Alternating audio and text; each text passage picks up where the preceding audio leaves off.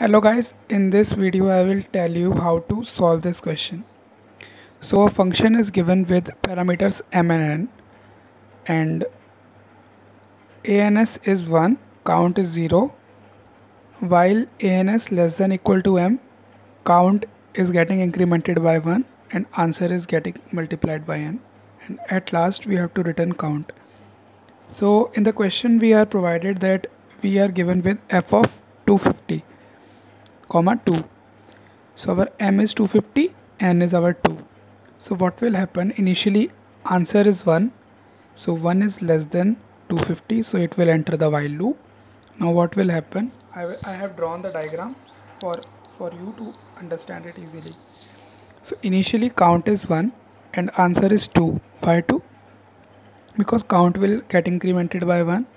Count was initially 0 and answer was 1 and it is now multiplied by 2 because n is 2. So answer is 2.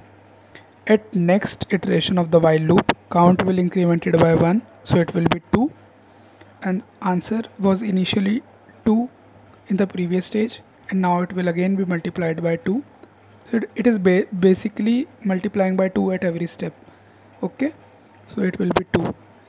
As soon as some time passes, you will realize that basically a is 2 power n, where n is the value of c, because for c is equal to 2 you will get 2 square as a, for c is equal to 3 you will get 2 cube as 8. So you can make a guess that a smart move will be the while loop will run when ans is less than 250. Okay, so what is the power of 2 which is equal to which is less than 250? It is 128, right? So just skip the intermediate steps and directly reach to c is equal to 7, a is equal to 128. Now when a is equal to 128, your c would be 7. Now 128, you will again compare, you will go in the while loop once more. 128 is less than 250, correct? Increment the count, count will be 8, and then answer will be 128 into 2, that is 256.